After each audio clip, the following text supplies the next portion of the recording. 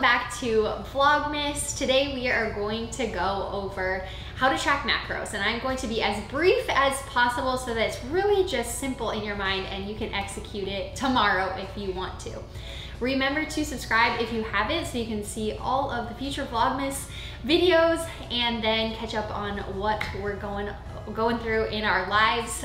We do our vlogs every week and other informational videos, so subscribe because it means a lot to us. Let's get into it.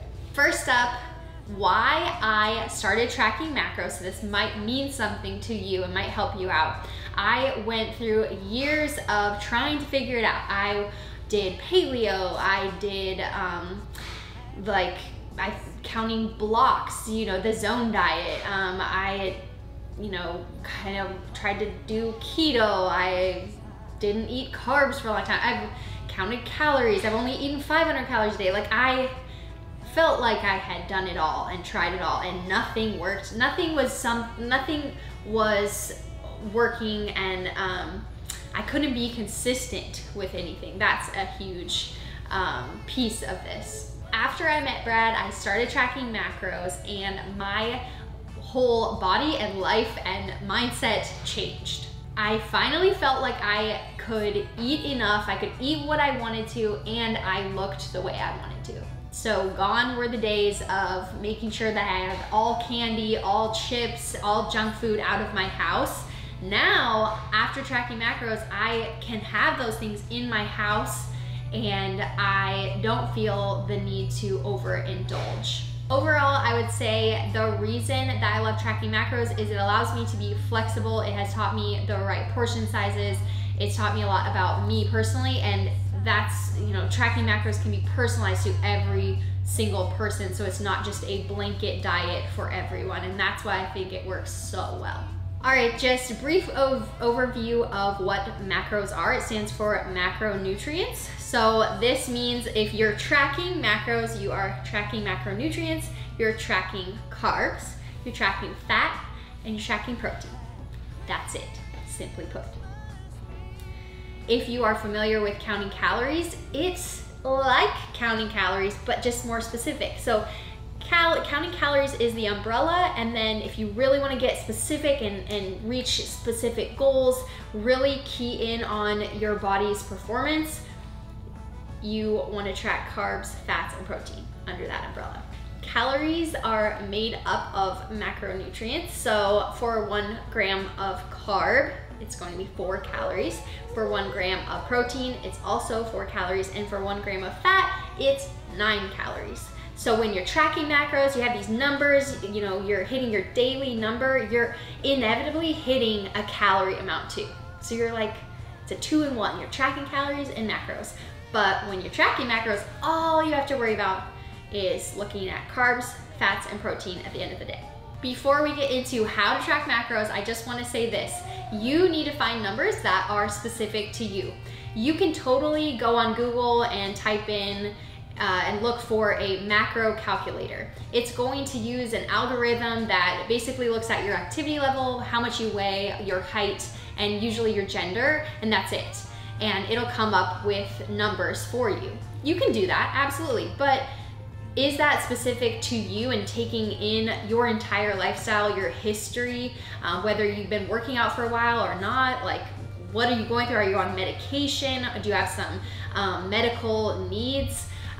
So there's a lot of other things that those calculators are missing out on. So my suggestion is, we have an old YouTube video. You could try to calculate your own, or we have a really nice feature on memoriesovermacros.com, which is my coaching website. You can apply for 30 bucks. You can apply for us to make your macros for you. And you go through an entire application just like you would if you were going to be coached by us. We ask you a bunch of different questions, so really be thorough in your application, and we will create your specific macros for you depending on your goal. So now you have your macros, you're ready to go, you're excited about it. The first thing that you're gonna do is download an app that allows you to track your food. You don't have to do this. You could actually use pen and paper and track your macros that way, but for the purpose of this video, we're gonna go over an app called MyFitnessPal. I feel like a lot of people use it and find value. It has a great database of foods So that is what I'm going to talk about. So download MyFitnessPal, and you don't even have to pay for premium. You can set all of your goals, your carbs, fat, and protein, you can set them all at, let's say, 0. And all you have to do at the end of the day is check. It's like a checks and balance system. You're gonna check to see in your nutrition section if you hit your macros. All right, so once you have your macros, you're super excited about them, it's time to start tracking. My tip is that when you're starting out, you want to plan ahead. So I will talk about that at the end, but let's get into it. And just, for example, if I had macros that were 200 grams of carbs, 140 protein, and 50 fat, those are the numbers that I would try to hit in one day. So what does that look like? For breakfast, let's say I had a Jimmy Dean egg white sandwich. I had 2 tablespoons of ketchup, and I had a frozen waffle. I would go into MyFitnessPal, I would track that sandwich, the ketchup, and the waffle. Something really nice about MyFitnessPal is that you can scan barcodes and then it'll pop up on MyFitnessPal. It's super easy. The product is right there and you hit track. So I tracked that in my breakfast. Now I'm at 21 protein, 65 carb, and 12 fat. So those numbers are going toward my total for the day. So I'm just at breakfast, so I'm looking at my carbs and I'm at 65 already. And my top number is 200. So I kind of want to be careful the rest of the day as far as not having too high of carb foods in my other meals. If you're tracking on something like pen and paper, you can find these numbers on the nutrition facts label. So it's not that you're relying on MyFitnessPal to tell you these numbers. You can flip it and you can look to see what the nutrition facts are. It'll tell you for one serving, the fat, the carb, the protein. So those numbers are what is going towards your total for the day. All right, I'm done with breakfast. Now I'm gonna go to my lunch and program that in. Let's just say I had a big salad, romaine, I got some 6 ounces of chicken breast, I have honey mustard dressing, I have croutons, and then I have 100 grams of apple. So now my macros are at 78 protein, 111 carb, and 18 fat. So I still have some room in my fat before I hit 50. I have some room in my carbs before I hit 200, and I have quite a bit of room for protein in the rest of my day. Your best plan of action for measurements of things are going to be the actual weight of the item. So for my chicken breast, I have 6 ounces in here. You can weigh it raw, but sometimes it's just easier if you want to weigh it already cooked. So if you're gonna weigh it cooked, track it cooked as well. So something easy for a salad, you set your bowl on the scale, you tear it out, you put your romaine in, you tear it out again, and then you put your 6 ounces of chicken in, that's great. Tear it again so it's at 0. And then you can pour on your dressing. Make sure you have 30 grams of dressing because that's 1 serving. And then you can weigh out your apple as well to 100 grams. So you do have to do that extra step of weighing and measuring, but it really pays off to be as precise as possible. All right, so now that my lunch is in there and programmed, now let's talk about a snack. I put in a protein bar, a light cheese stick, and 1 tablespoon of peanut butter. So now my macros are at 109 protein, so we're really approaching that 140. We have 30 left, let's say for dinner time. We have 132 carbs, so we still have about 70 from now until dinner. And then my fat right now is at 35, so I have about 15 grams of fat left. By the end of the day, I want to reach within like 5 to 7 grams of protein and carbs.